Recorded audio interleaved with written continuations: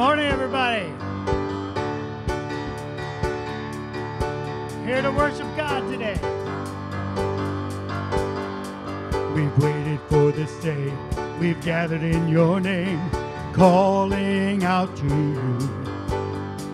Your glory like a fire, awakening desire, will burn our hearts with you. You're the reason we're here. You're the reason we're singing.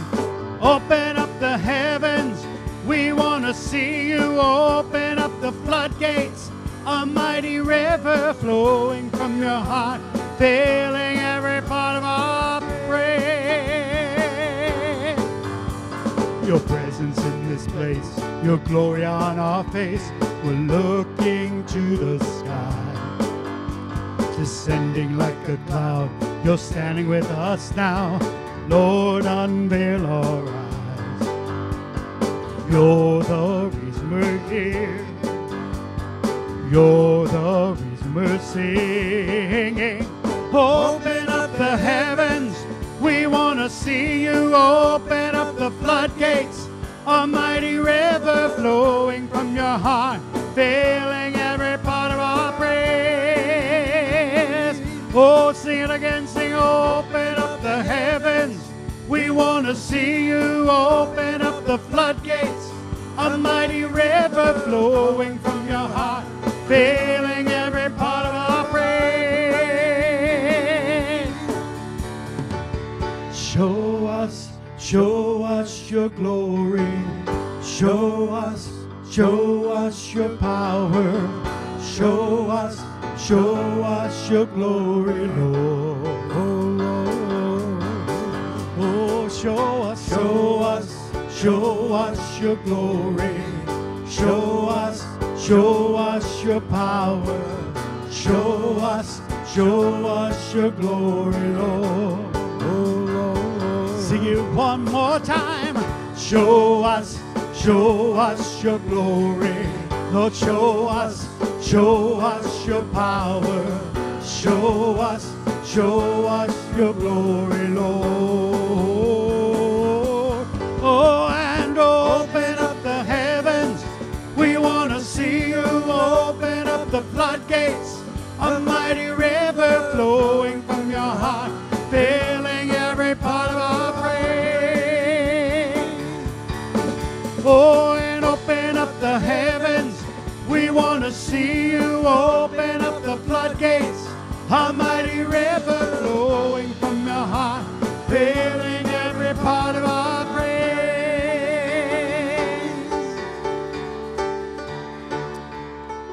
Amen. Praise God. Praise the Lord. Open up the floodgates, a mighty river. Amen. Praise God. Praise God. You may be seated. Yes, you may be seated. Hallelujah. Father, we want to thank you, Lord, for your presence that we sense in our midst. Lord, we've sensed it early this morning. Lord, in our Bible study, oh Lord God, and here in your house and in this sanctuary, Lord, we thank you, Lord, that you're here with us, oh God. And Lord, our expectation is in you today. Lord, and we just want to give you praise and glory. We want to pray, Lord God, this year, many of the churches, this one is a dear friend of mine, Pastor Cecilio Hernandez, Ebenezer Church in Lowell, just a terrific man and a man of God, and just want to pray for him and his dear wife and the family that's there that he's teaching and preaching. Father, we just come before you.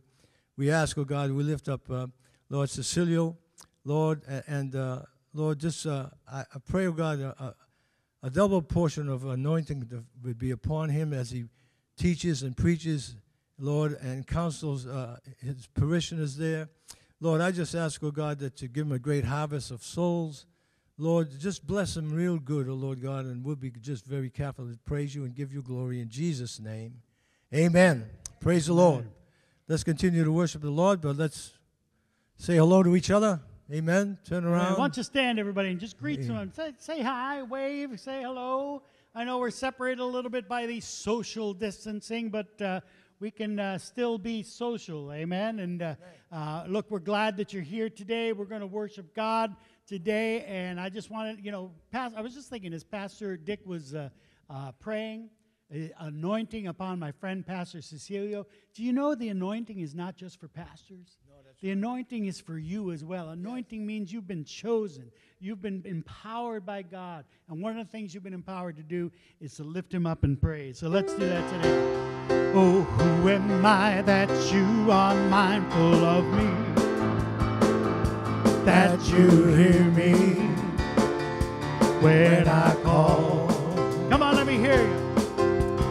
Is it true that you are thinking of me?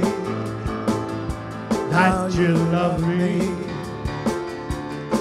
It's amazing. Come on, sing it again. Who am I? Who am I that you are mindful of me? Oh Lord, that you hear me when I call. Is it true that you are thinking of me? How you love me?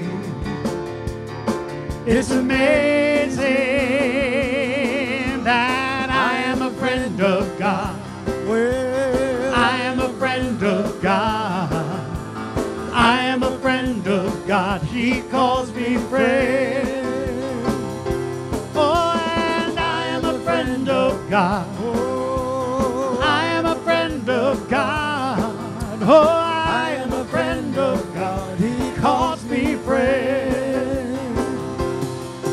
Well, who am I that you are mindful of me? That you hear me when I call. Oh, Lord, we call to you today. Is it true that you are thinking of me? How you love me? I said it's amazing. Oh yes, it's amazing. Oh, that I am a friend of God. Well, I am a friend of God. Oh, and I am a friend of God. He calls me friend. Oh, and I am a friend of God. Oh, and I am a friend of God. Oh, I am a friend of God. He calls me friend. Oh, He is God Almighty, Lord of glory. You have called me friend. Oh, is God Almighty, Lord of glory. You have called me friend. Sing it again. He's God Almighty, Lord of glory. You have called me friend. Oh, I am a friend of God. Oh, I am a friend of God. I am a friend of God. He calls me friend. Oh, and I am a friend of God. Oh, I am a friend of God. Oh, and I am a friend of God. He calls me friend. He calls me friend. He calls me friend. Hallelujah.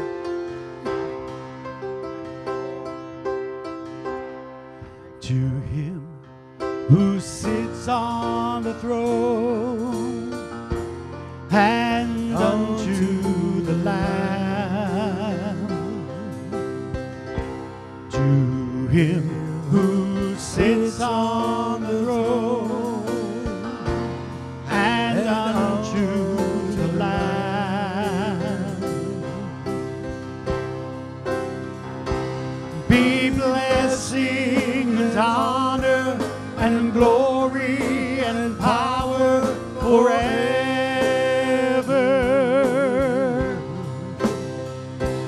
Be blessing and honor and glory and power forever. To Him who sits on the throne and unto the Lamb. To him who sits on the throne and unto the Lamb be blessing and honor and glory and power forever.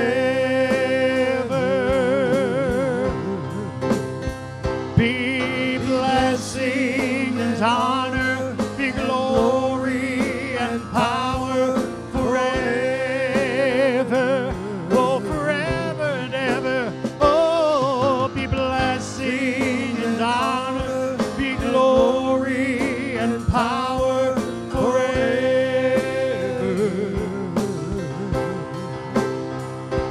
Be blessing and honor and glory and power forever.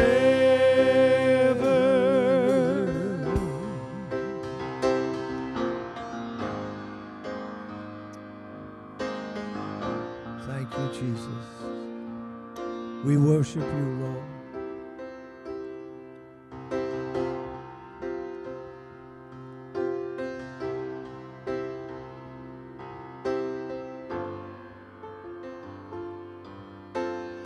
You alone are holy. You alone are worthy. Only you alone deserve my praise. So I come before you to honor and adore you. You alone are worthy of my praise. Only you alone. Sing it again. Sing it to Jesus. You alone. Oh, you alone are holy. Lord, you alone are worthy. Only you alone deserve my praise. So I come before you just to honor and adore you. You alone are worthy of my praise.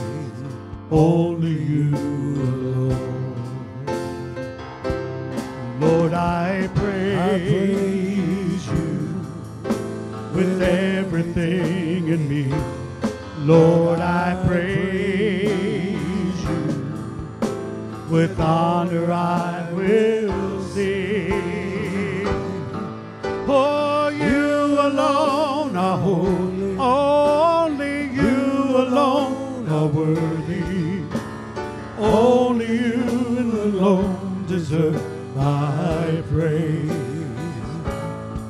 And so I come before you, Lord, to honor and adore you. You alone are worthy of my praise. Only you alone. Lord, I praise you, oh, with everything in me. Lord, I praise you. With honor I will sing. You alone are holy. You alone are worthy. Only you alone deserve my praise.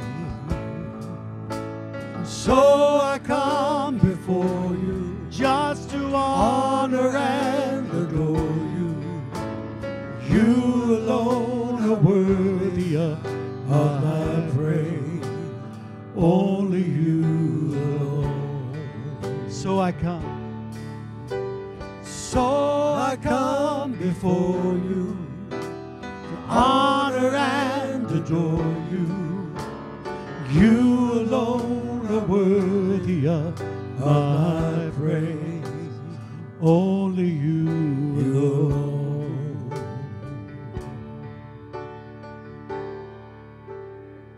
Only you alone.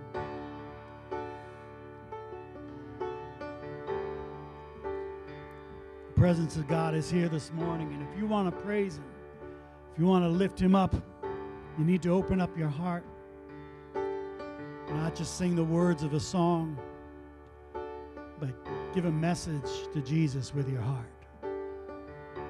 Let the words of the song be your message of praise.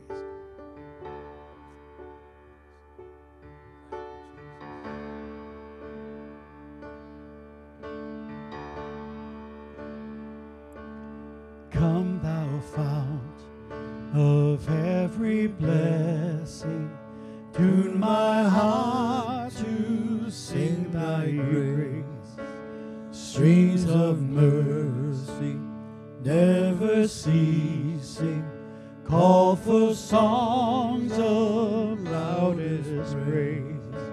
Teach me some melodious sonnet, sung by flaming tongues above. I'll praise the mount I'm fixed upon it, mount of thy redeeming love. Here I raise my Ebenezer, hither by thy help I come, and I hope by thy good pleasure safely to arrive at home. Jesus sought me when a stranger, wandering from the fold of God. He to rescue me from danger interposes precious blood. Oh, to grace how great a debtor daily I'm constrained to be. Let thy goodness like a fetter bind my wandering heart to thee. I'm prone to wander, Lord, I feel it, prone to leave the God I love. Here's my heart, oh, take and seal it for thy courts above. Here's my heart, oh, take and seal it for thy courts above.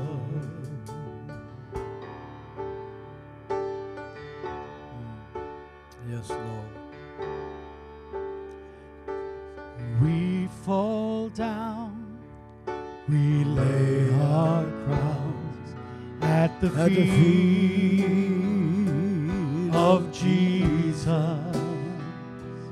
The greatness of His mercy and love at the feet of Jesus. We cry, holy, holy, holy. We cry, holy, holy, holy. We cry, holy, holy, holy is the Lamb.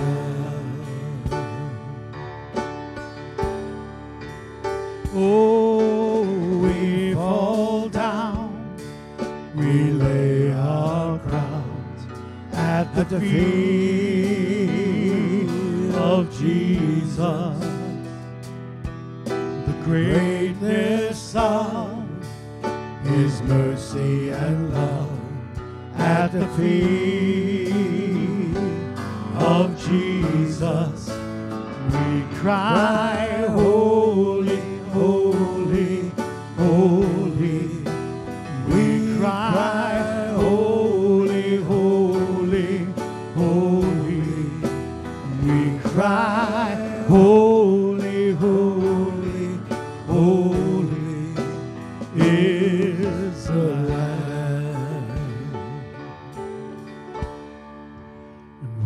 cry, holy, holy, holy. We cry, holy, holy, holy. Yes, we cry, holy, holy, holy is the Lamb.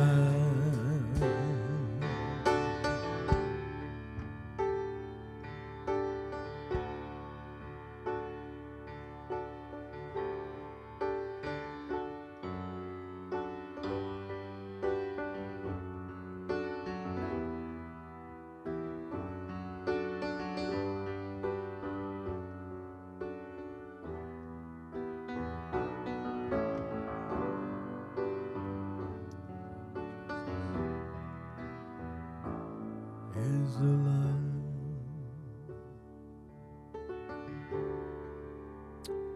Thank you, Jesus. Praise your name, praise your name, praise your name. We worship you, Lord. We magnify your name. Worthy are you, O Lord, to be praised. Thank you, Jesus. Thank you, Jesus. Thank you, Jesus. I sense His presence in this place. Amen. There's a sweet, sweet presence. God is here. So thankful that we can come to Him at any time. And right now we want to pray for those who need prayer, need a healing touch. Whatever the need is, we say this so often because it's true. There's nothing impossible with God. So if you have a need this morning, just raise your hand right now. Raise your hand right now to the Lord as we pray for this need. Amen. All over the sanctuary. And those who are watching online, God is there with you. Amen. So let's just pray together. Father, we just come before you in the precious name of Jesus. That name that is above every other name. And Lord, we're reminded again in your word, when you walked the face of this earth, you looked upon the multitude of people and you had compassion, great love for them. And Lord, the sick were healed. The lame could walk, the blind could see, the deaf could hear. And you rose Lazarus from the dead. And Lord, there's needs right now in many that are here.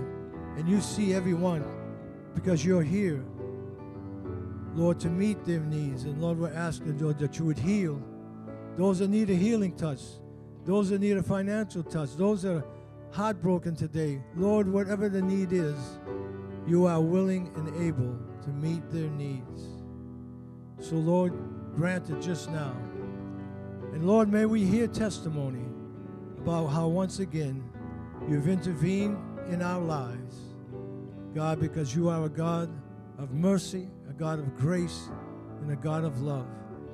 Your word is true. So, Lord, we're going to praise you ahead of time, and we're going to thank you ahead of time for what you're doing right now in their hearts and their minds and their bodies. In Jesus' name, we give you thanks and we give you praise. In Jesus' name, amen. Amen. Praise God. Praise the Lord. Hallelujah. Hallelujah. We just like to, anybody here for the first time today? Anybody here that's new for the first time? Just put your, yes, way in the back. Praise the Lord, right here. Can we have a couple? Ushers, yeah, we want to give you a gift this morning. Amen. There's two. We need another. Yes, praise the Lord. We give you a cup with our daily bread in it. And I think there's some Swiss chocolate cocoa in there. And just, that's a blessing right there. Now, our daily bread is a blessing. And I've said this often, whether you like cocoa or, we still got a candy cane in there, huh? All right. Praise the Lord. All right. Well, he's happy with it. Amen. Praise God. Hallelujah. Let's give him a warm hand of welcome again. Good to have you with us this morning. Praise the Lord. Yes, welcome newcomers. We're glad. I want to add my welcome from as well as Pastor Dick.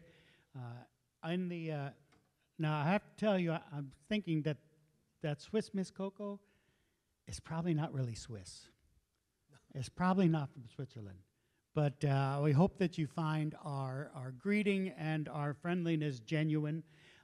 If you look on the front of your pew, you'll see a red card. If you're a newcomer, there's a CR code there. If you point your smartphone, your camera at that, it'll bring you to a link where you can kind of tell us a little bit about who you are, and so we can get to know you a little bit. But we're glad that you're here. I want to we missed you last week. We had to cancel service because of the snow. That was a pretty good snowstorm. We had a good New England blizzard last weekend. The plows were out several times during that weekend storm, and even and every time they come to our parking lot, and I hear them coming in, and that just grinding sound of the shovel coming across the pavement, all I can think is, that is costing us money. Oh, there's more money. I can hear it shoveling up even as we speak. But listen, I am blessed that we do have a great company, and we pray for them. They do a great job.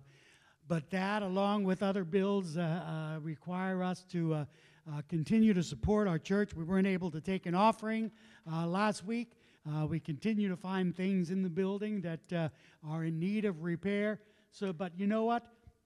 Riverside Assembly of God, you as a church body have continued to be faithful year after year after year. I'm into my 11th year now here at Riverside, and I can say without a shadow of a doubt that this is a congregation that understands God's plan for them and understands His plan to help support our church financially. So I'm going to ask our ushers to come to the front, and in a moment we're going to pray and we're going to sing a song. And as we sing, you can come down and put your offering in the basket. If you'd rather not come down, you got a problem and have a hard time walking down, feel free to wave your offering, somebody to come and get it from you. But let this be a part of our praise as well. We worship God not just through our songs. We worship God through the things we do. And giving to Him is part of that process. Heavenly Father, God, you are our God. You are in this place. You rule over. And God, you have anointed us as Riverside Assembly to be a light to the community around us. Help us to spread your love, your truth, your peace around through the Merrimack Valley. God, give us provision so that we can do that. We ask your blessing upon God, those that are giving sacrificially. We thank you for them, and we ask, Lord, that they would have abundant blessing in return, and that they would know beyond the shadow of a doubt that you are smiling at them. We ask all this in the name of Jesus. Amen. Amen. Feel free to come up and give.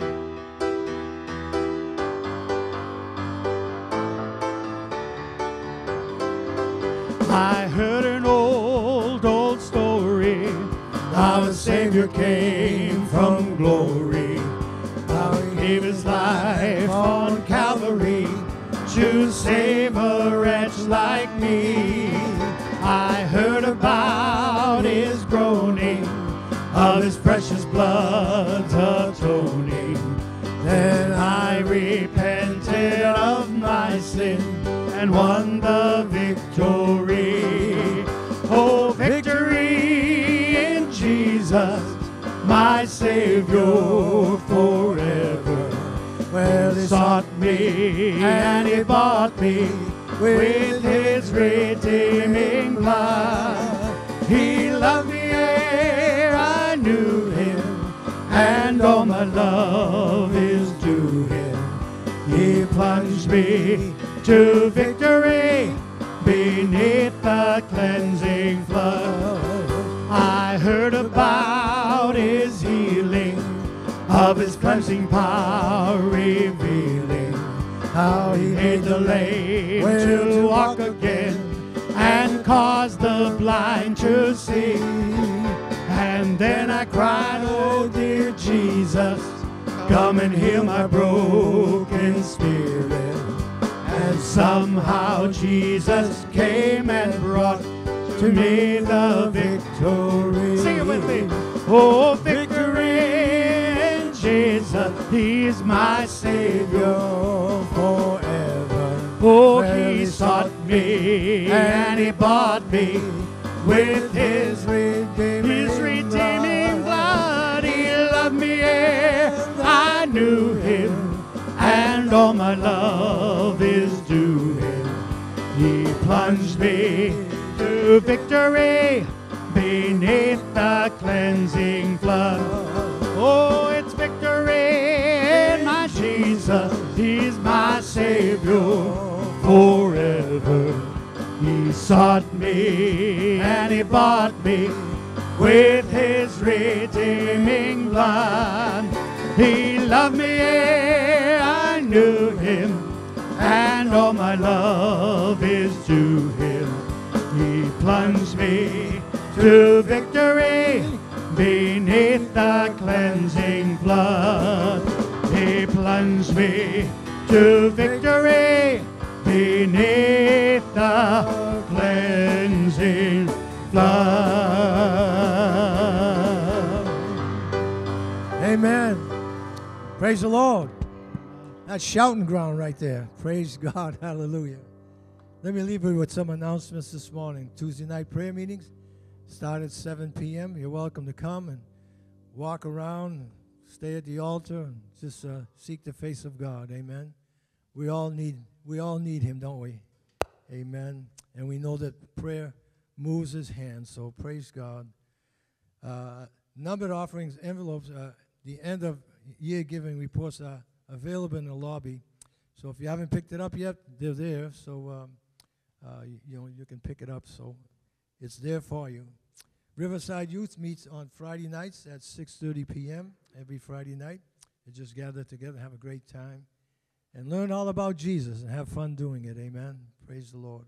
Our annual church business meeting will take place directly after the service today. All members are requested to attend. Nominees for the position of deacon are posted in the church bulletin in the back there. Amen. Pray that all members, amen, will stay after the service, because we need to have a quorum, right? So we'll see what happens. Praise the Lord. Riverside Prayer Team, ready to pray for you.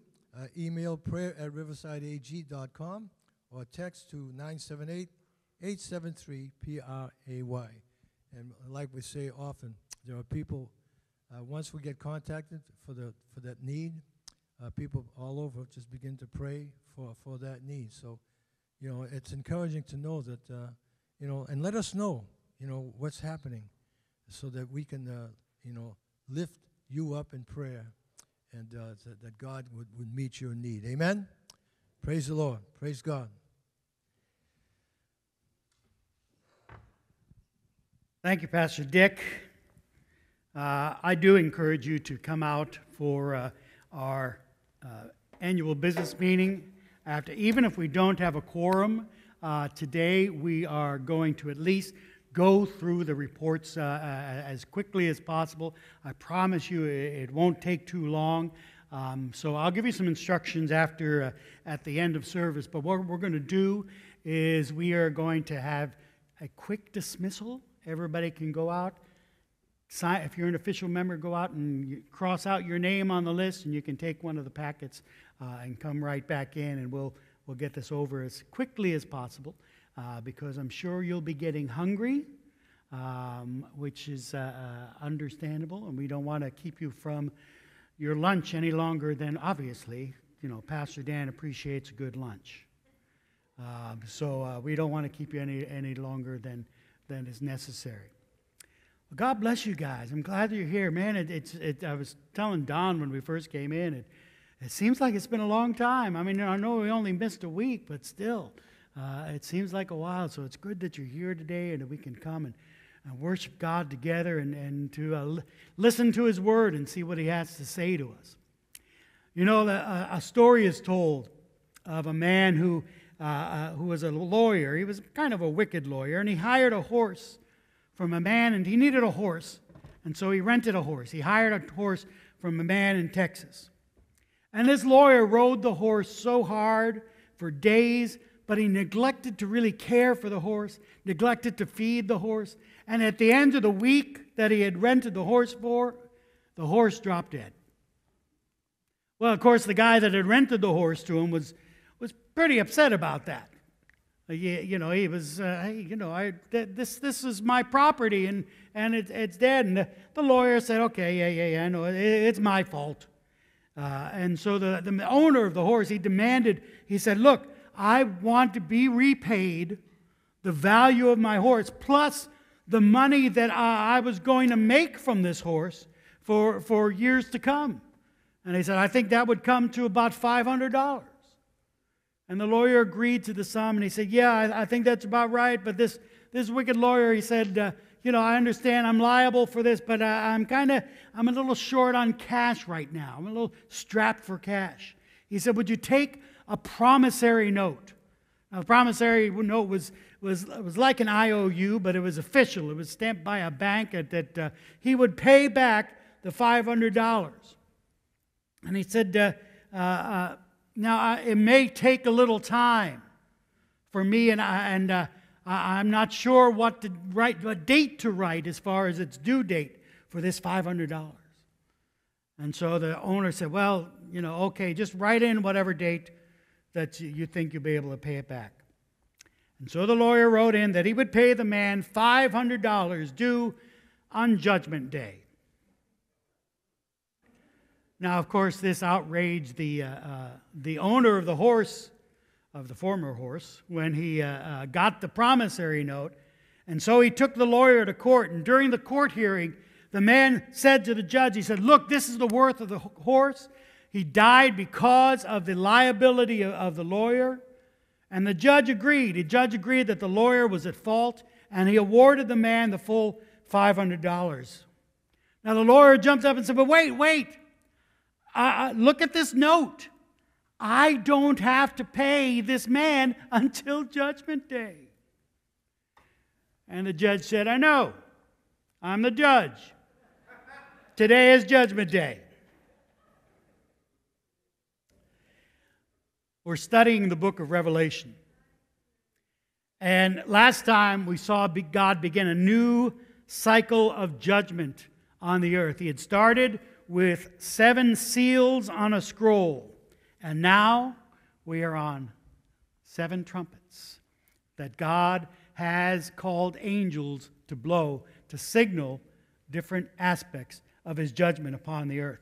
Last time we were here, we saw that God was in control. We saw 4 of the trumpets blow, 3 of the trumpets remain. We saw that there is a benefit to waiting, and that sometimes it's in the waiting that we learn the most. Today we're going to continue to see the trumpets blow, God's judgment poured out onto the earth, but yet his grace will continue to stand.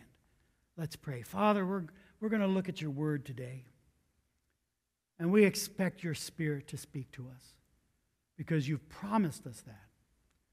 So God, help us to have just open hearts. Help us to be willing to receive. Help us to put aside all the things outside that might seek to distract us, and instead focus on you. Just for this next time, Lord, help us to put everything else aside and focus on what you have to say to us. In the name of Jesus, I pray this. Amen. Amen. So, John the Revelator, he is watching in shock and awe as Jesus reveals to him the tribulations that are to come. After specific messages to the 7 churches in Asia Minor, God is revealing to all of us, including John, through John, the things that are to come. Now, there is this pattern of persecution that has faced the Church of Jesus Christ throughout all of church history. There's also been a pattern of judgment upon the wicked. But what we're looking at here is not just a description of the pattern that has existed throughout the history of the church. What we're looking at here so far in Revelation is not just a pattern of tribulation and trial. Instead, God is revealing the final chapter of the history of the world. And from the very throne room of God, Jesus, the Lamb of God, has opened the seals on the scroll, releasing the message of what is to come. The first four of the seals were opened and unleashed the four horsemen of the apocalypse. And there we saw a pattern of these horsemen that was all too familiar for those of us who are reading. Conquest, war, economic devastation, and death. At the opening of the fifth seal, we heard the cry of the martyrs, those killed for the sake of Christ, calling out to God, seeking an end to the evil that mankind brings upon itself, and they call out for justice. At the opening of the sixth seal, we saw signs on the heavens and on the earth, signaling the coming of Jesus, the return of the King. And the opening of the seventh seal brought silence for half an hour. And during that time, the assembled hosts of heaven in God's throne room waited. They waited to see what God would do. And in His timing, God acted. What God did was open up another cycle of judgments, this time represented by 7 trumpets. Last time we saw the first 4 of these trumpets blow. At the first trumpet, we saw hail, fire, and blood destroy a third of the trees and the crops on the earth. At the second trumpet, we saw a third of the oceans become toxic, killing all the sea life there. At the sound of the third trumpet, a third of the fresh water on the earth was made undrinkable. And after the fourth trumpet was blown, a third of the sky was darkened. Now, in the interim between the third trumpet and the fourth trumpet, a warning was given. And we saw that last time in Revelation 8:13. It says this: Then I looked and heard an eagle crying out with a loud voice as it flew directly overhead. Woe, woe, woe to those who dwell on the earth at the blast of the other trumpets that the 3 angels are about to blow. The eagle is saying, you think you've had it bad so far. Beware of what is to come. 3 woes for 3 more trumpets. It's warning them and saying, get right with God, because these last 3 trumpets are going to be even worse. So then we move to the 5th trumpet. At the sounding of the 5th trumpet, it unleashes a terrible plague upon the earth. Revelation chapter 9, verse 1. And the 5th angel blew his trumpet. I could try to blow the trumpet.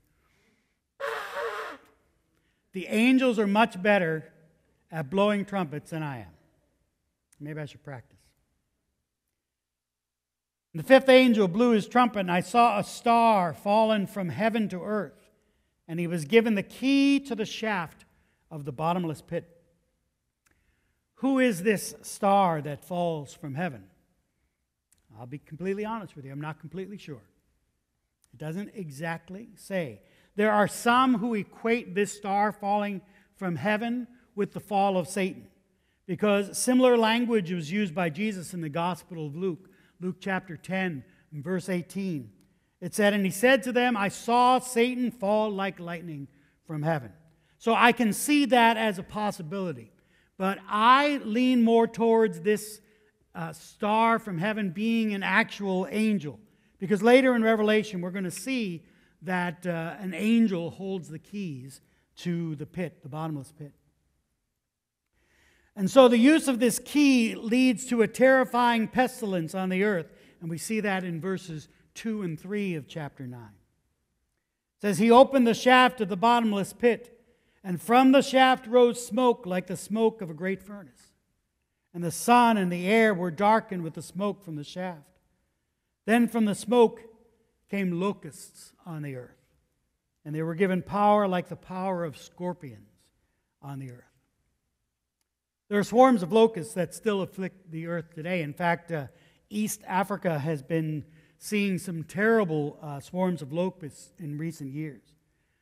They settle on the crops and they devour everything they come across. The sky is darkened as the swarms of locusts fly. And even in the time of ancient Turkey, in what's called Turkey today, which have been the 7 churches of Asia who were first receiving that, and as it was passed around, they were familiar with locusts. They had, even if locusts weren't swarming at the time, they had heard the stories of locusts coming and consuming all the crops they were growing.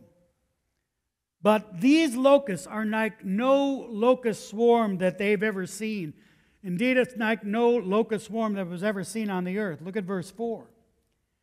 They were told, the locusts were told, not to harm the grass of the earth or any green plant or any tree, but only those people who do not have the seal of God on their foreheads. These locusts are not going after the crops. These locusts are going after people. But not everybody. Believers in Christ, Christians, true followers of Jesus, true disciples of Jesus, they're not being harmed. Now look, some take this verse out of context and say, oh, that means trials and tribulations should not afflict Christians. Look, if they're getting that message, they've ignored the first 7 chapters of Revelation. Because those first 7 chapters show us trials and tribulation. In fact, one of the main themes of Revelation is there will be troubles. There will be persecution.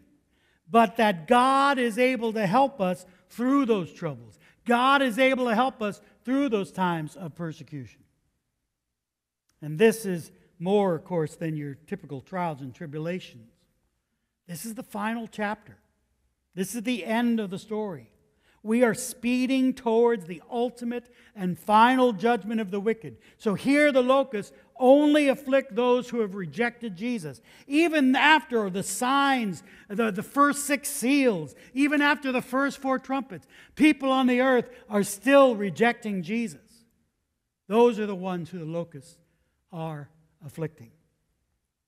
The vision goes on to show that how strange these locusts are and what they will do. Verses 5 through 6. They were allowed to torment the people for 5 months, but not to kill them. And their torment was like the torment of a scorpion when it stings someone. In those days, people will seek death and will not find it. They will long to die, but death will flee from them. Normally, locust swarms settle in an area where there are crops and vegetation, and they'll stay a few days, and then they'll finish eating, and they'll move on to the next area. But for 5 months, these locusts plague those who have rejected Christ.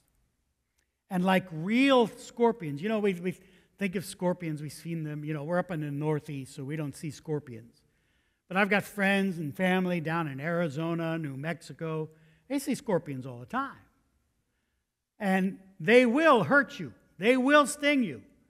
But scorpion venom will not kill you. You're too big for it to kill. If it gets to a rabbit or something, which is what scorpions feed on, will kill them. But you're too big for scorpion venom to kill. But like scorpions, the locusts here, their sting, they torment these victims, but their venom does not kill. They torment these victims without mercy. Their victims plead for death over this torment. But this isn't a plague of death. This poison isn't killing them. This isn't a plague of death.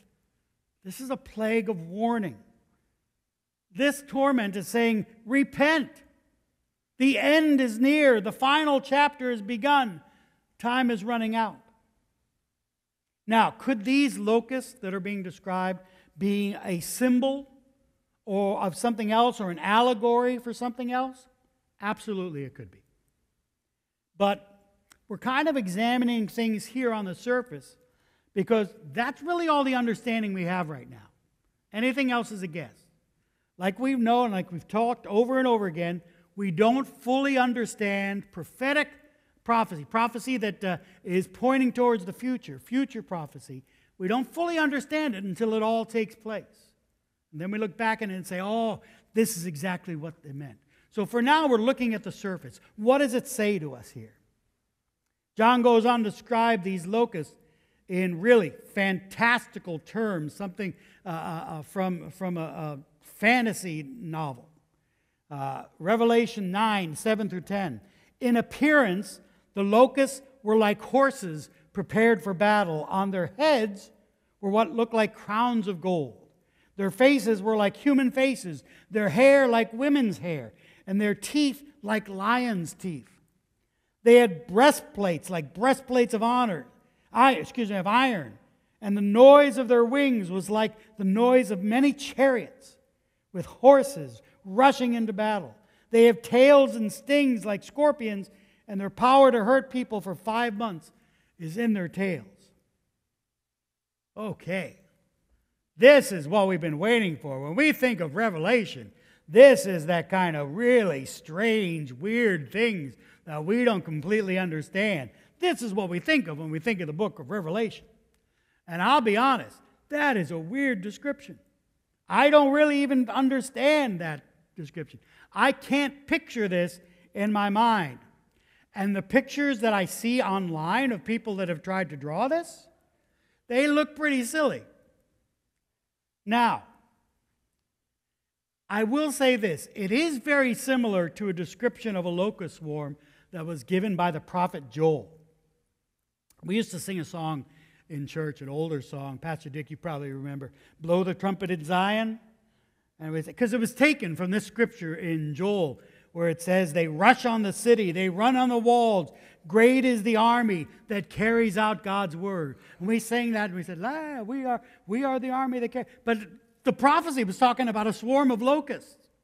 They rushed on the city. This swarm of locusts ran along the walls. This was an army that carried out the word of God. And this is what it says in Joel 2, 4 through 6. It says, their appearance is like the appearance of horses, and like war horses they run. As with the rumbling of chariots, they leap on the tops of mountains, like the crackling of a flame of fire devouring the stubble like a powerful army, drawn up for battle. Before them, people are in anguish.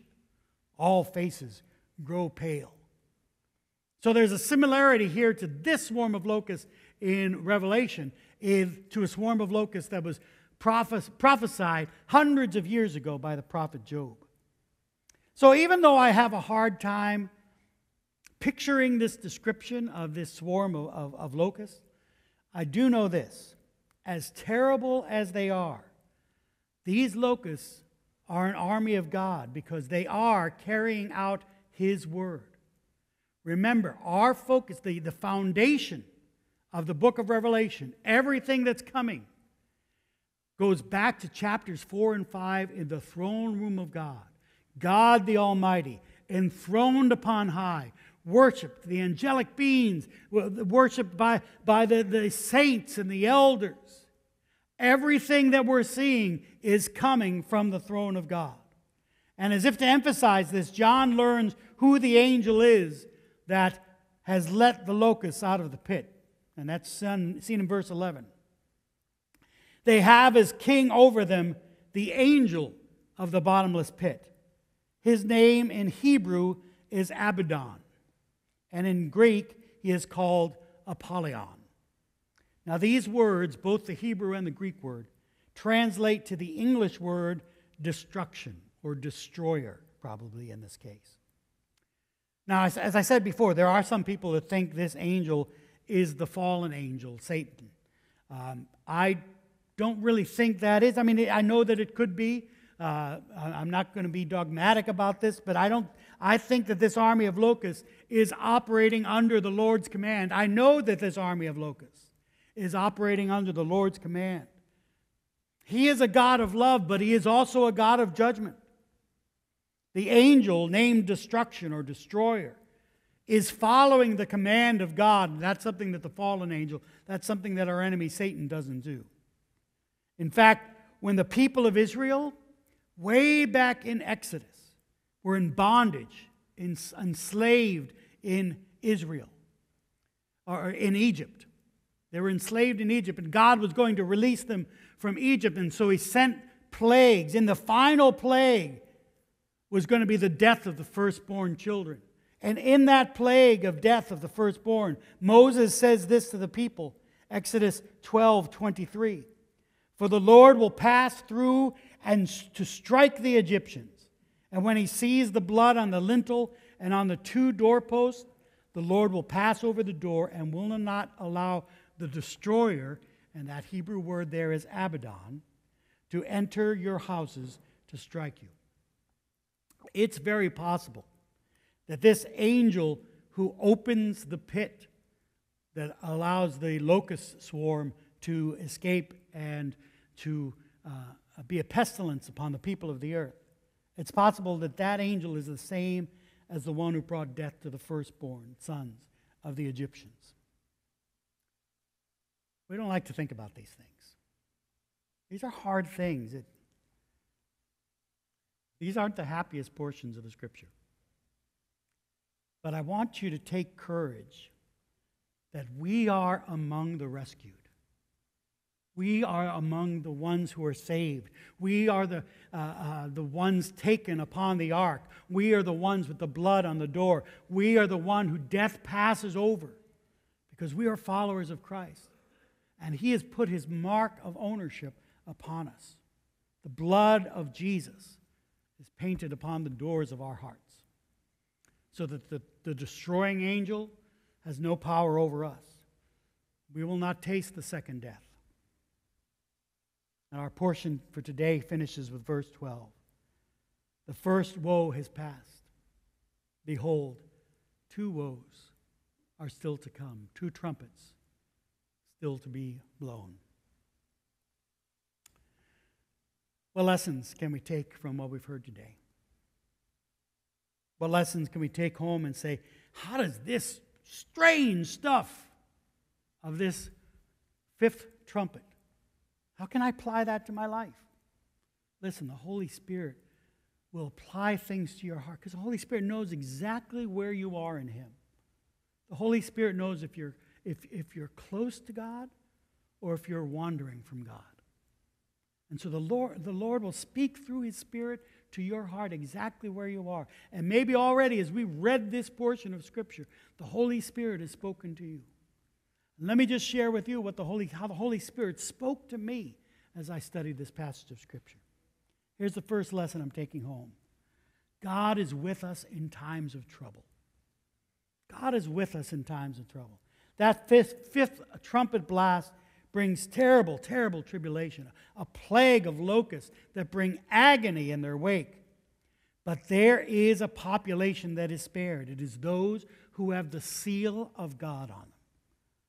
And as we saw before, this seal is a seal of ownership. It's saying, this one belongs to me. This one is mine. And it's this ownership that provides us protection. Believers have certainly suffered during this final chapter of human history. We've already seen believers suffering already. In fact, the 5th seal, if you remember, shows that Christians not only suffered, Christians were even being killed for the cause of Christ. But this protection during the plague of locusts, it's a reminder to us. Here in this final chapter, we see this pattern once again, and that's that God's hand is on us during times of trouble. What we are studying is the final chapter of judgment. But this pattern of troubles in a broken world, it's still on us. It's on us even now. It's always been on us. We face trials and tribulations and temptations. We face that daily. But the hand of God is still upon us. The seal of His ownership rests on our heads. Now, this doesn't mean we're going to be spared troubles. In fact, if anybody tells you, hey, you should join this religion because you won't have any troubles anymore, they are selling you a bill of goods. And that's not Christianity. In fact, Scripture guarantees we're going to have trouble. But what we're called to, what we see in Revelation, we're called to persevere in times of trouble. But it is God's presence, it is God's hand on our lives that allows us to persevere through times of trouble. Don't try to persevere in your own strength. Rather, trust God's power on your life. His hand is on you. He's promised this. So put your faith in Him, and He will see you through times of trouble. Here's the second lesson I'm taking away. God's grace resides in His judgment. His grace resides in His judgment. This plague of locusts from the fifth trumpet, it's horrible. We don't like to read it. They swarm and infest mankind for 5 months. They cause pain, they cause torment, and yet it's not deadly. The poison of these locusts that injects into their victim does not end life. It only makes life seem unbearable. Why would God do that? Because even in judgment, God is calling men and women to repentance. He is letting them know, look, the final judgment is on its way. This is just a taste of what is to come. The gift of salvation is available to you. Take hold of Jesus, of what He offers before it's too late. In this life, all of us, all people of all around the world, they are afflicted and experience the pestilence of sin. Men and women and children all over the earth suffer. And as a result of that, and you've probably heard this question has been asked and echoed throughout the millennia. Why would God do this? Why would God allow such suffering to take place? Suffering that sometimes makes life seem unbearable. I'm not going to pretend that there are easy answers to this. But here's what I know. Part of the reason God allows this is because He is continuing to call people to repentance. Deserved or not, God allows suffering to let people know there is a final judgment on its way. This is just a taste of the judgment of what is to come. The gift of salvation stands before you. Won't you take hold of what Jesus has to offer you while there is still time? All around you, there are people in your life who are asking the same question. Why is God letting this happen to me? Why is this happening to me? Why is God allowing me to go through this? Do you have an answer for them? Can you let them know that Jesus is the answer? Will you give them the message of love and repentance before it's too late? Here's a third and final lesson that I'm taking away from this passage of Scripture. Our God is a God of judgment. Now, we are seeing in this final chapter of the earth a depiction of who God truly is. This is God's Word. God's Word shows us who God is, and Revelation is part of God's Word. God's love and God's grace are absolutely part of the scene that we see playing out before us in Revelation 9. But His judgment is there too, and that judgment is a part of His nature. We can't separate the aspects of God and choose only to worship the ones that we feel comfortable with. Oh my God, I like the peace-loving God, the sacrificial God I like, the nice God, the God who heals. Oh, that's a good one. He's all those things, but He is also a God of judgment. You wouldn't want your spouse to say to you, or your friend, or to say, I like all this. I love a lot of things about you, but here's a list of the things I don't like, and I'm just going to ignore those. Listen, every part of us, we want someone to love the whole of us. And God is perfect. Every part of Him is perfect, even His judgment. We can't separate the parts of God we like and only worship the parts of Him that make us feel comfortable, because He is a God of judgment. And this judgment, it's the result of who he is. It's a result of his nature. Because God is holy and God is just. That means sin will not go unpunished. Isaiah 5:16 says, "But the Lord of hosts is exalted in justice, and the holy God shows himself holy in righteousness." It is who he is. He is holy. He is righteous. And if injustice or unrighteousness was allowed to flourish forever, that would be unjust. And God cannot be unjust. God cannot be unrighteous. If sin was allowed to go without punishment, that would be unjust. And God cannot be unjust. So in His holiness, God's judgment is righteous. You know, we all claim to love justice until we're on the receiving end of justice. You know, when I was a big brother and I saw my sister get spanked, it's like, this is justice. Yes. Finally my mom sees. I love my sister. But when I got the spanking, oh, this is too much. We all claim to love justice until we're on the receiving end of it. And all who have sinned deserve punishment. And all of us have sinned. That's what's right. That is what is just. Sin deserves punishment. Now here's the good news. The Father's punishment for sin was poured out on His Son.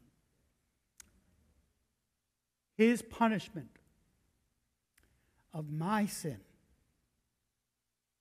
was poured out on Jesus. Jesus took the punishment that I deserved. Jesus took the punishment that we all deserved. That doesn't seem fair. It doesn't seem fair to Jesus. But it is just. Because punishment has been meted out. Sin was punished. Justice was done. And now, all who receive Him can have that forgiveness of their sins. Because the price has already been paid. All who receive Him can receive forgiveness and become children of God. We are able to stand justly before God as holy and as His child because Jesus took the punishment for our sins. It is only those who continue to stand in rebellion to God who need to fear the judgment from God. Freedom from judgment and the gift of eternal life are available to you today. All because of what Jesus did on the cross. We're going to take some time now to remember that as we get ready for our communion service. I'm going to ask the ushers and those who are helping with serving communion to be ready. I want you to know that here at Riverside we serve what we call an open communion. Some churches serve closed communion, and that's up to them, but we serve an open communion. That means you don't have to be part of our church. You can be a visitor. You can have been here just a few times. You're not an official member yet. Listen, all you need to be is a follower of Jesus Christ, a disciple of Jesus. You need to have received the gift that we're remembering through this communion service. You need to have accepted Christ as your Savior, given your life over to Him. And if you've done that, then by all means, we're part of the family of God together, no matter what your church home is. We're part of God's family, and we can celebrate this communion together. In fact, we're really celebrating with churches all around our area, all around our country, all around the world who are celebrating communion. So, if you're a Christian, by all means, take communion with us. If you haven't given your life over to Jesus yet, today's the day you can do that. Today's the day you can say, God, forgive me of what I've done and who I've been. Make me your child. I give my life to you. If you'll say that in your heart and mean it, the Bible has promised that Jesus will forgive your sins because of his sacrifice on the cross. And if you do that, even now as we take some time and pray, then you can certainly take communion with us. I'm going to ask the ushers to go ahead and come forward. We ask that you would hold on to the element of communion. We've still got the portable communions that have, there's a wrapper that you take off the top in order to get to the bread, a wrapper that then afterwards you'll take the foil off the cup in order to access the juice. But we ask that you'd hold on to that cup before, so that everybody is served, so that we can, in unity, take communion together. And as I'm going to sing here, and you can sing along, but I encourage you to search your heart. See what God is saying to you today, what things you might want to get right in your heart. Listen to what he has to say and think about what Jesus did for you on the cross.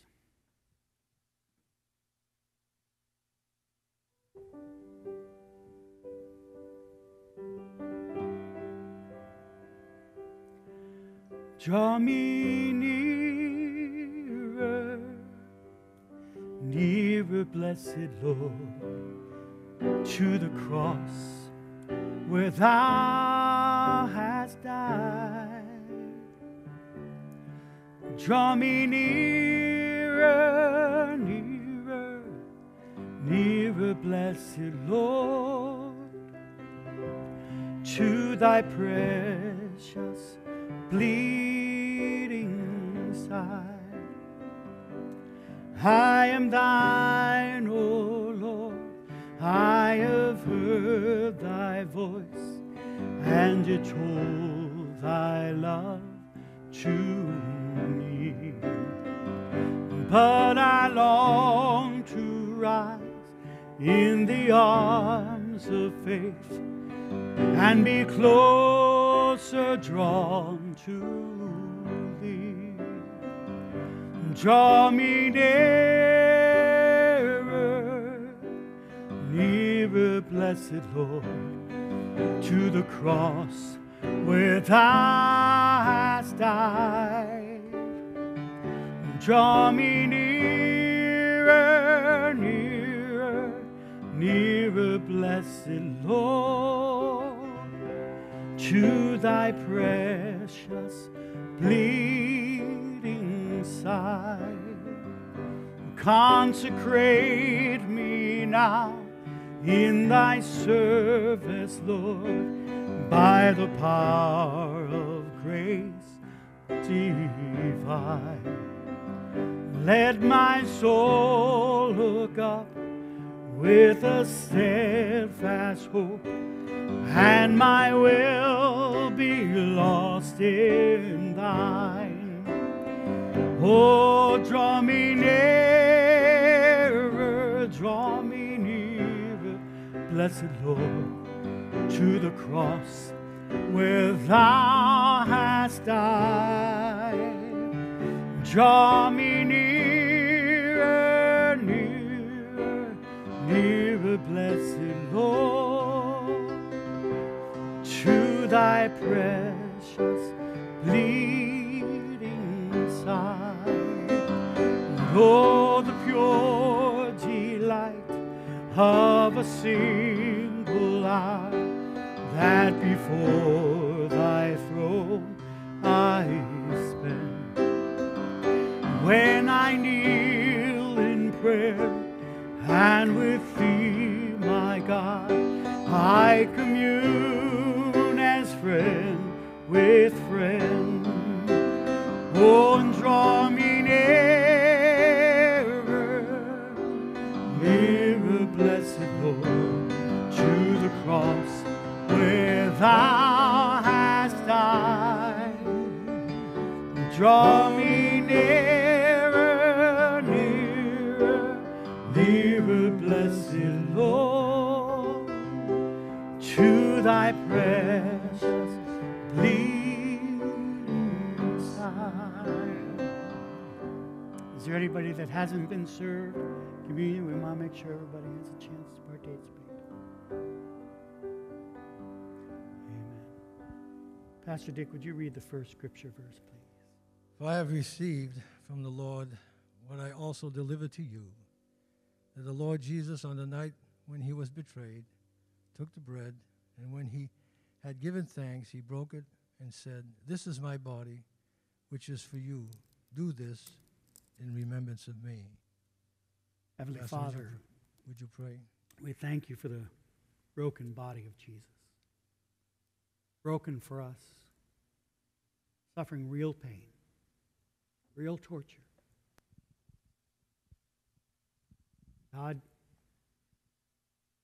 you chose to allow your Son to face this for our sins because of your love for us.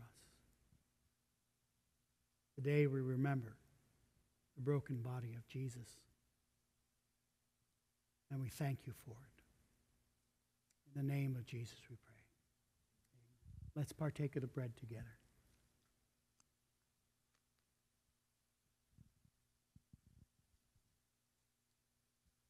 Thank you, Jesus. Body of our Lord, body of Christ.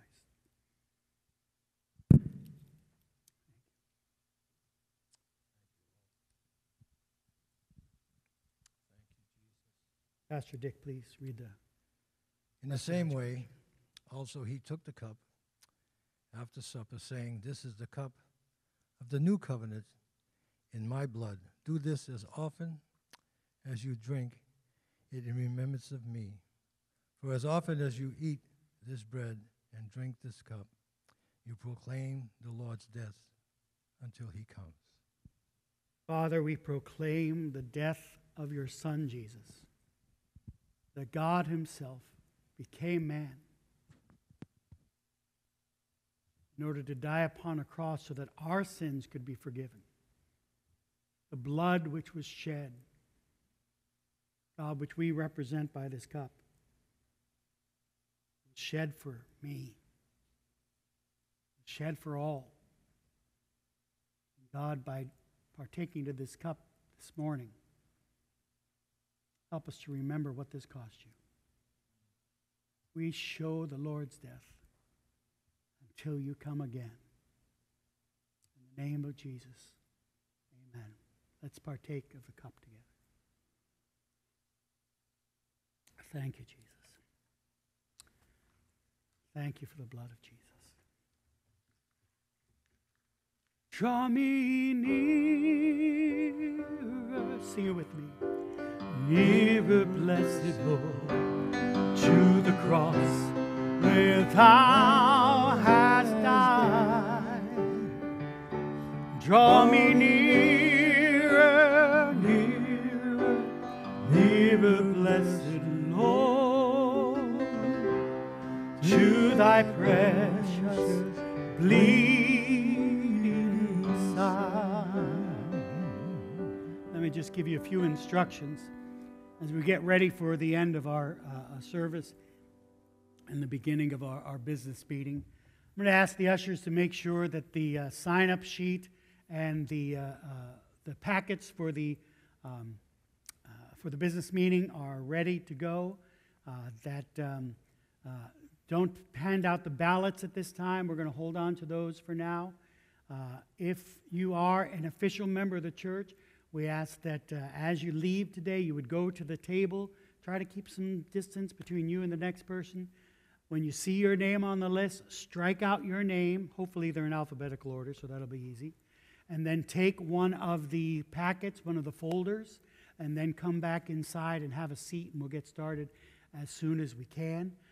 Please, if you are a member of the church, please stay for that business meeting. And hey, I just want to again mention, those of you that are guests with us today, man, I'm sorry that I don't get to come out. I usually come out back and make sure I got to greet you. But thank you so much for coming. We hope you felt the presence of God today. If I didn't have the business meeting and need to get set up, I'd come and say hi.